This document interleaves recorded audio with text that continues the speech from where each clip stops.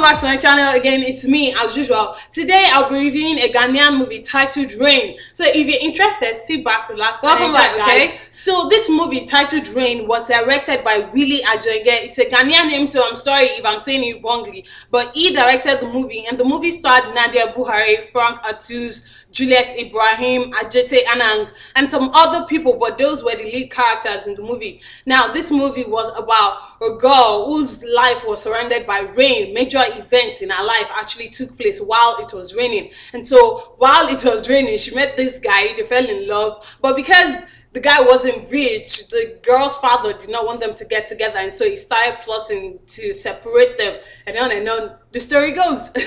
Still, this story and the movie, I'm gonna give it a 6/10 for the following reasons. Number one, the story started out with a bang. It started out like quite engaging and interesting, but it got to a point and it just started falling short.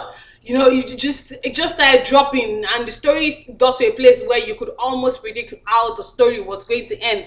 That was number one. Although they did try to put some twist to it, but by the time the suspense was explained, I had already lost interest pretty much. Number two was video quality. Video quality was quite good. The sound quality was quite good. The soundtrack and the music was also good. Also, the director did a good job, I have to say, of directing the movie.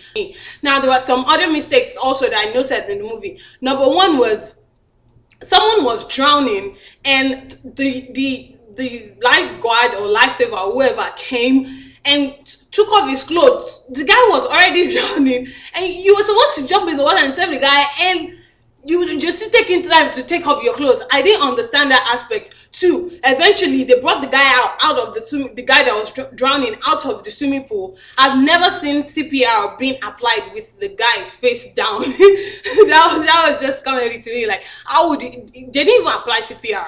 I didn't understand that aspect. I thought that they could have corrected that scene.